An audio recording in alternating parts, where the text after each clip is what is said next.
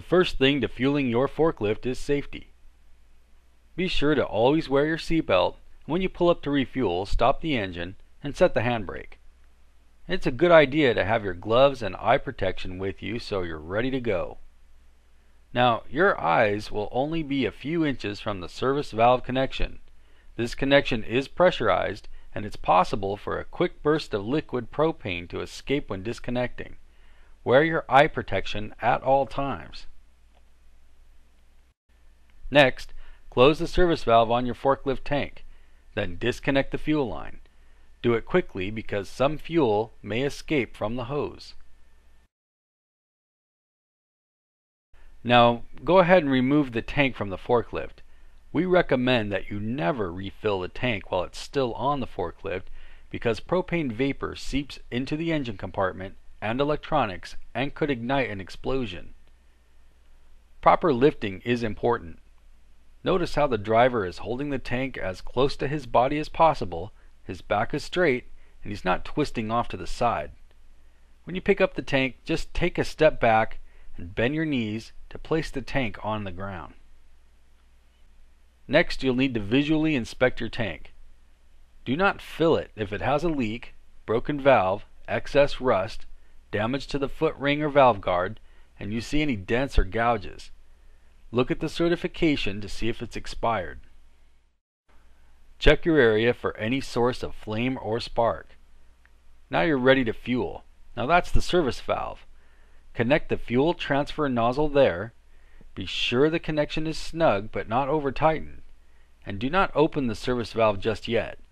The use of a motorized pump or larger filler valve will be covered in the next video.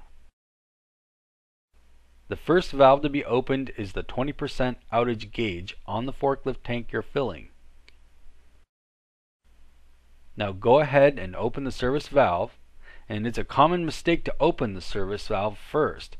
By opening the 20% gauge first, you're sure to maintain the proper pressure and fuel level of your tank and ensure proper filling.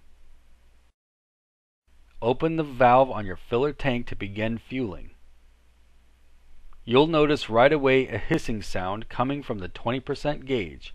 That's the excess propane vapor allowed to escape during the filling process.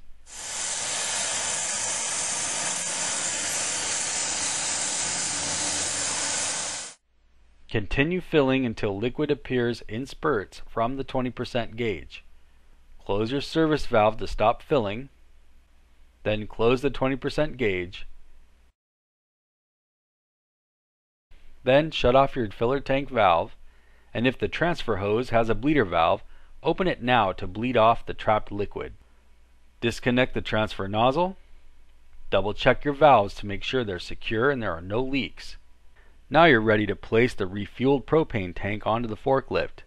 Remember, save your back. The tank will weigh around 60 pounds. Notice the proper lifting technique. Bend your knees, lift with your legs, hold the tank against your body, lift straight and don't twist. Secure the tank to the forklift.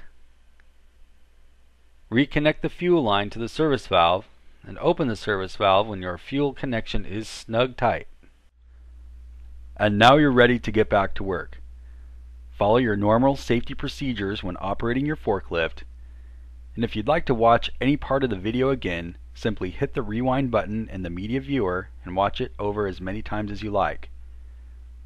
If you're finished, simply close the media viewer now and proceed to the next training.